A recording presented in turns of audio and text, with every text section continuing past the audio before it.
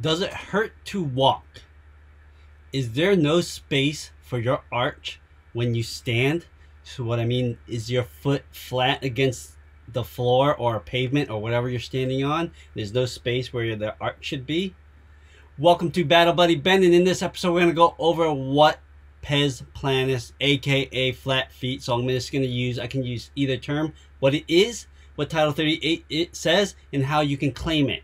And you can claim this either because it was service connected or your service aggravated, say, a prior condition that you had.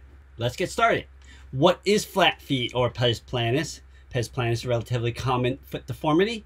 It's the foot deformity. Like I said, your foot is actually right up against the pavement. There's no arch like you would normally see in people's feet. And I'm doing a bad example with my hands, but you kind of get the deal. I have some images on the next slide that you can see, but it's essentially, it's a foot deformity. It's the dysfunction of the arch complex. Usually you don't feel pain, but some people may feel pain because it's hard, makes it hard to walk. This should be separated from plantar fasciitis, which is more of just a fascia. But flat feet is an actual foot deformity, and sometimes because your feet are flat, you see, if you look at the front and back of that person, the foot, like their actual leg is moved over to the middle of their body instead of over the center of their foot. The arch helps keep it over the center of your foot, where it moves over the center of the body instead. This could cause issues such as other knee or other joint issues and back pain because your feet are deformed. If you're finding this information useful and helpful, hit the like and subscribe buttons below this video to let other veterans and friends and family of veterans to find this video and get their questions and concerns about this topic answered. Also, check out more content like this here on the Battle Buddy Ben YouTube channel. Then check out my website. It is battlebuddyben.com. I have a lot of great links, templates, and information about the VA disability claims process on there. Here's an image of flat feet. As I showed you, your foot is flat. You can see this is from Hill and Ponton. They're a disability law attorney. They had a great image, so I just I'm using it because of it. It's such a good image. You can see how the normal foot, it's above. The flat feet, you can see this one is pronating outward, whereas sometimes it can pronate inward. So flat foot causes that. You can see where the surface area touches there on the right. More of the surface of your foot is touching the ground versus some people with normal feet or people that have an arch. You'll see that on the bottom part on the normal feet. Here is flat foot. You know, you can see if they would actually take a footprint, this is what it would look like. And here are some other things that could happen. We won't go into any of these. You might have some of these plantar fasciitis, bunions, hammer toes, etc. as part of having flat feet. Title 38. So Title 38 for flat feet is pretty short. It goes by unilateral or bilateral. So unilateral is 1 foot. Bilateral is both feet. We'll start here at the bottom. So you can actually get a 0% rating for this. It's actually here in Title 38. A lot of the other disabilities you can actually get a 0% rating for. It says mild symptoms relieved by built-up shoe or arch support. Moderate, and then 10% moderate weight-bearing line over the medial or great toe.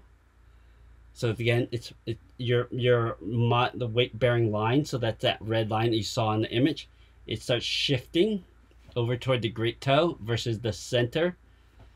Inward bowing of the tendo Achilles.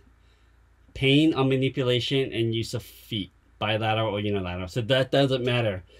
You get 10%.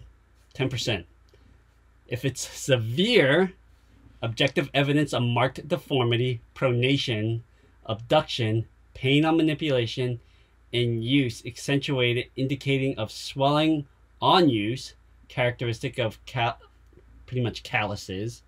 If it's both unilateral or bilateral, so if it's only in 1 foot, you get 20%. If it's in both feet, you get 30%. And then if it's really pronounced, marked pronation, extreme tenderness to the plantar surface of the foot, marked inward displacement with severe spasm of the tendo Achilles. So this is pretty much it's hard to walk. You can either get 30% for one foot, 50% for both feet together. And you can go in here and you could talk with your foot specialist, a podiatrist in this case. You could talk to them about this, and you could talk about how you can, maybe alleviate the pain. Because again, if you can alleviate it, it might be moderate or severe. If nothing really works, you're in that upper pronounced area, 30 or 50%. Secondary conditions for Pes Planus, again, that was listed on one of the previous slides, but I'll list it here again. Plantar fasciitis is one.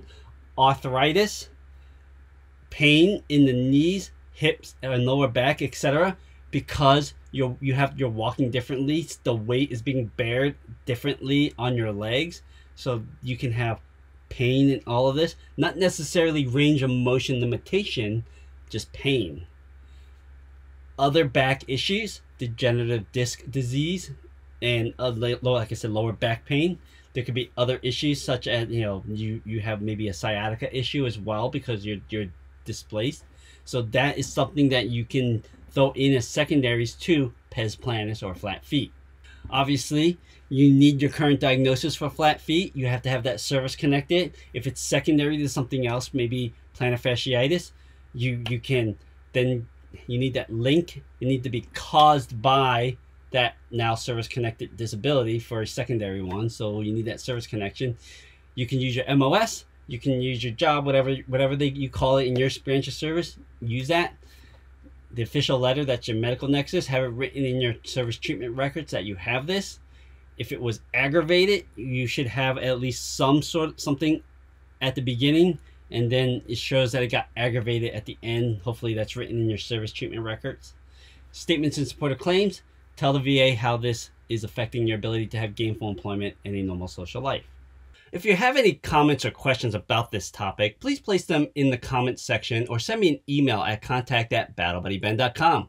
If you like what you viewed, hit that like and subscribe button to let others know about this video, and the YouTube channel where you'll find videos just like this and much more about the VA disability claims process. Also, check out my website. I have a lot of great links, templates, and information about the VA disability claims process on it. The website is battlebuddyben.com. It is also on the screen. Keep working hard and good luck with your claims.